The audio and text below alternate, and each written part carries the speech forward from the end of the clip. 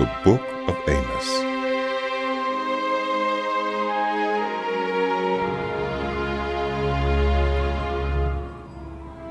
The words of Amos, one of the shepherds of Tekoa. The vision he saw concerning Israel 2 years before the earthquake, when Uzziah was king of Judah, and Jeroboam, son of Joash, was king of Israel. He said, The Lord roars from Zion and thunders from Jerusalem. The pastures of the shepherds dry up, and the top of Carmel withers. This is what the Lord says. For 3 sins of Damascus, even for 4, I will not turn back my wrath. Because she threshed Gilead with sledges having iron teeth, I will send fire on the house of Hazael that will consume the fortresses of Ben-Hadad. I will break down the gate of Damascus. I will destroy the king who is in the valley of Avon, and the one who holds the scepter in Beth-Eden. The people of Aram will go into exile to Kir, says the Lord. This is what the Lord says. For 3 sins of Gaza, even for 4, I will not turn back my wrath. Because she took captive whole communities and sold them to Edom, I will send fire on the walls of Gaza that will consume her fortresses. I will destroy the king of Ashdod and the one who holds the scepter in Ashkelon. I will turn my hand against Ekron till the last of the Philistines are dead, says the sovereign Lord. This is what the Lord says. For 3 sins of Tyre, even for 4, I will not turn back my wrath. Because she sold whole communities of captives to Edom, disregarding a treaty of brotherhood, I will send fire on the walls of Tyre that will consume her fortresses. This is what the Lord says. For 3 sins of Edom, even for 4, I will not turn back my wrath. Because he pursued his brother with a sword and slaughtered the women of the land, because his anger raged continually and his fury flamed unchecked, I will send fire on Teman that will consume the fortresses of Bosra. This is what the Lord says. For 3 sins of Ammon, even for 4, I will not turn back my wrath. Because he ripped open the pregnant women of Gilead in order to extend his borders, I will set fire to the walls of Rabbah that will consume her fortresses amid war cries on the day of battle, amid violent winds on a stormy day. Their king will go into exile, he and his officials together, says the Lord. This is what the Lord says. For 3 sins of Moab, even for 4, I will not turn back my wrath. Because he burned to lime the bones of Edom's king, I will send fire on Moab that will consume the fortresses of Kerioth. Moab will go down in great tumult amid war cries and the blast of the trumpet. I will destroy her ruler and kill all her officials with him, says the Lord. This is what the Lord says. For 3 sins of Judah, even for 4, I will not turn back my wrath. Because they have rejected the law of the Lord and have not kept his decrees, because they have been led astray by false gods, the gods their ancestors followed, I will send fire on Judah that will consume the fortresses of Jerusalem. This is what the Lord says. For 3 sins of Israel, even for 4, I will not turn back my wrath. They sell the innocent for silver and the needy for a pair of sandals. They trample on the heads of the poor as on the dust of the ground, and deny justice to the oppressed. Father and son use the same girl and so profane my holy name. They lie down beside every altar on garments taken in pledge. In the house of their God they drink wine taken as fines. Yet I destroyed the Amorites before them, though they were tall as the cedars and strong as the oaks. I destroyed their fruit above and their roots below. I brought you up out of Egypt and led you 40 years in the wilderness to give you the land of the Amorites. I also raised up prophets from among your children and Nazarites from among your youths. Is this not true, people of Israel? Declares the Lord. But you made the Nazarites drink wine and commanded the prophets not to prophesy. Now then, I will crush you as a cart crushes when loaded with grain. The swift will not escape, the strong will not muster their strength, and the warrior will not save his life. The archer will not stand his ground, the fleet-footed soldier will not get away, and the horseman will not save his life. Even the bravest warriors will flee naked on that day, declares the Lord. Hear this word, people of Israel. The word the Lord has spoken against you, against the whole family I brought up out of Egypt. You only have I chosen of all the families of the earth. Therefore, I will punish you for all your sins. Do two walk together unless they have agreed to do so? Does a lion roar in the thicket when it has no prey? Does it growl in its den when it has caught nothing? Does a bird swoop down to a trap on the ground when no bait is there? Does a trap spring up from the ground if it has not caught anything?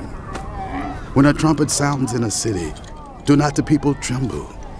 When disaster comes to a city, has not the Lord caused it?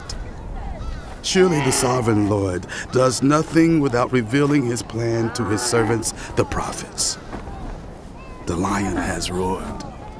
Who will not fear? The sovereign Lord has spoken. Who can but prophesy? Proclaim to the fortresses of Ashdod and to the fortresses of Egypt. Assemble yourselves on the mountains of Samaria. See the great unrest within her and the oppression among her people. They do not know how to do right, declares the Lord. Who store up in their fortresses what they have plundered and looted. Therefore, this is what the sovereign Lord says. An enemy will overrun your land, pull down your strongholds, and plunder your fortresses. This is what the Lord says. As a shepherd saves from the lion's mouth only 2 leg bones or a piece of an ear, so will the Israelites be saved. Those who sit in Samaria on the edge of their beds and in Damascus on their couches, hear this and testify against the house of Jacob, declares the Lord God Almighty.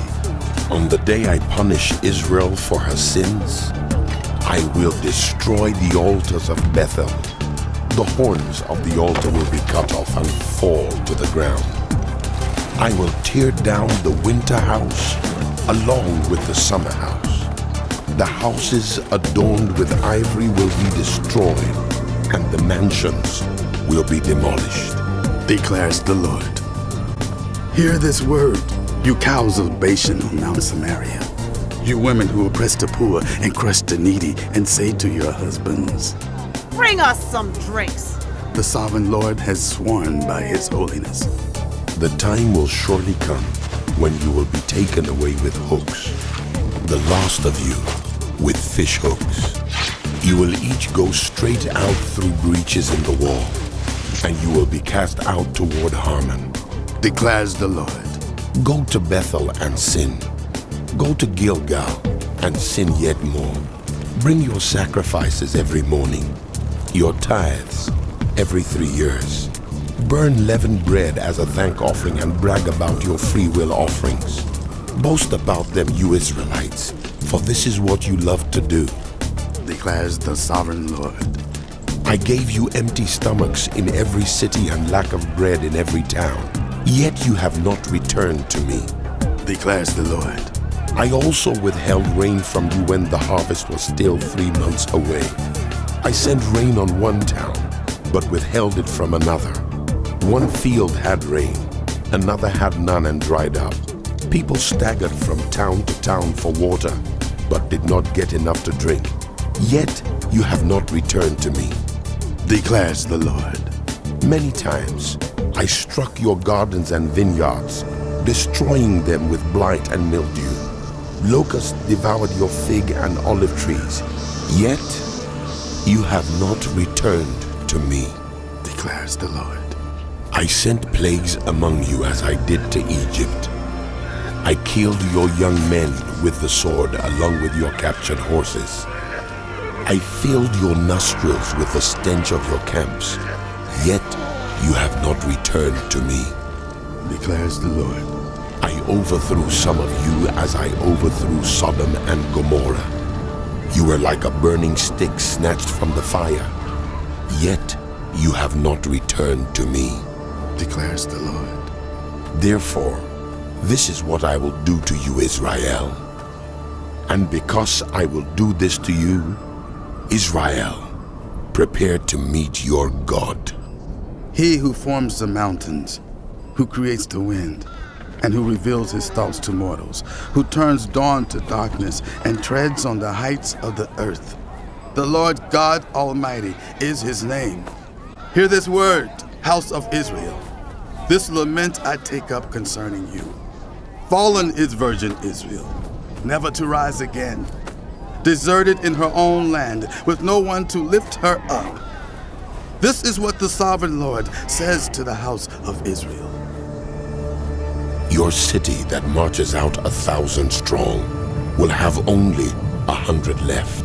Your town that marches out 100 strong will have only 10 left. This is what the Lord says to the house of Israel. Seek me and live. Do not seek Bethel. Do not go to Gilgal.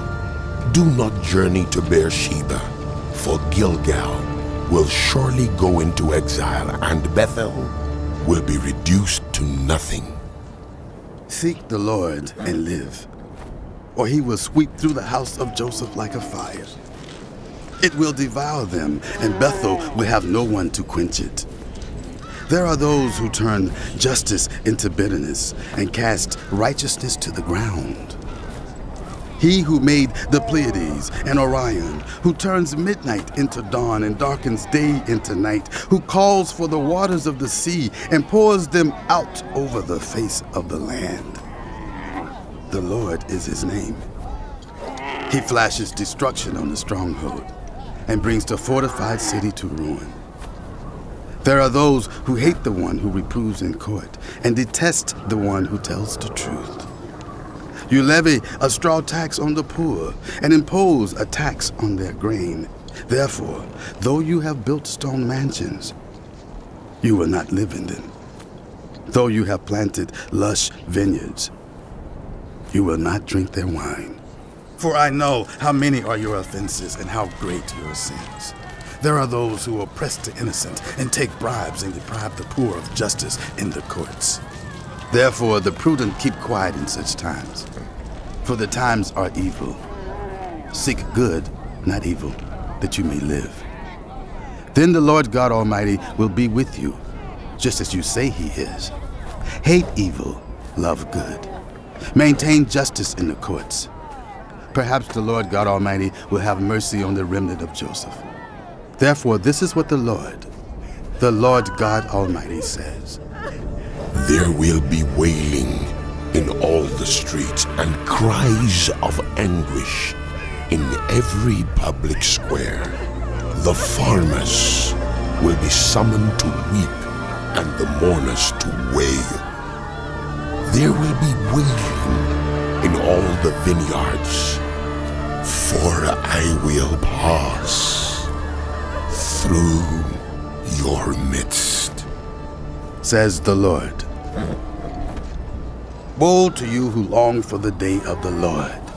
Why do you long for the day of the Lord? That day will be darkness, not light.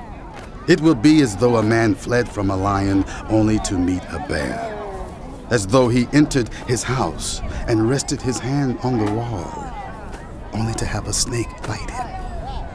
Will not the day of the Lord be darkness, not light, pitch dark, without a ray of brightness? I hate, I despise your religious festivals. I cannot stand your assemblies.